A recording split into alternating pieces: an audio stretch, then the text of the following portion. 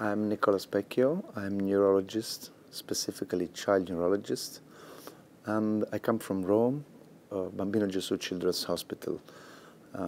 I mainly do my job most of the time in epilepsy and with children with severe epileptic conditions. Since some years, we are a referral center for Italy for HH, and therefore we see quite huge number of patients. We try to organize for children evaluations that are not done only by neurologists but also by other specialists in order to diagnose quite early, eventually, other conditions like precocious puberty or behavioral or cognitive problems. So we try to organize special consultation with different specialists. Regarding the drugs, we try to use the less that we can. We know that drugs might be useful for some kind of seizures, like for tonic-clonic generalized seizures, like for focal motor seizures, like for atonic seizures or tonic seizures.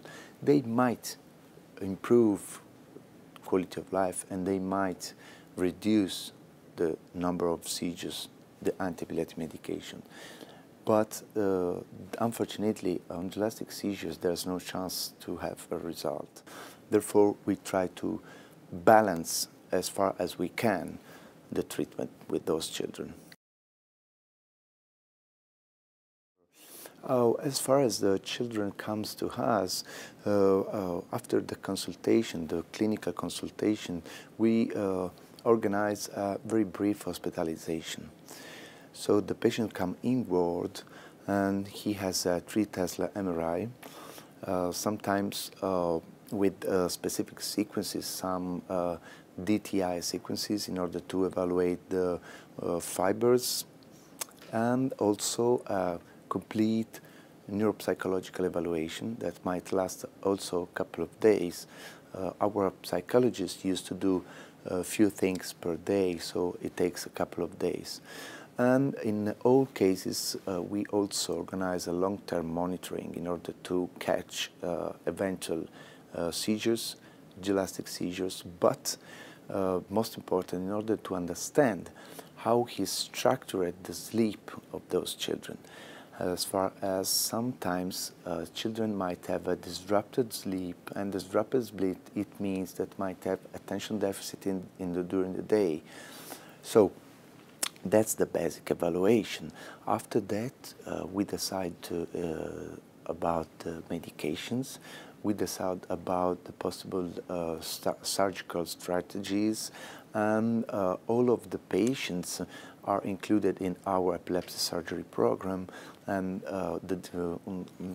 after the discussion in the meeting, we decide if proceed to surgery or to wait or what to do.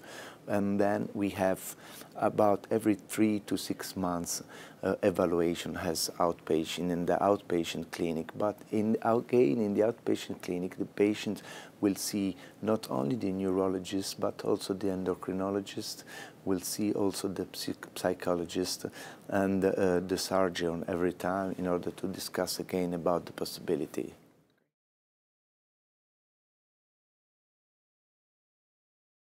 As far as this is a rare disease, it is important to understand how much is complex.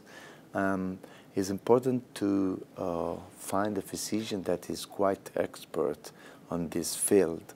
And last but not least, it's very important that the family might have the support of an advocacy group that is very well welcome in those situations.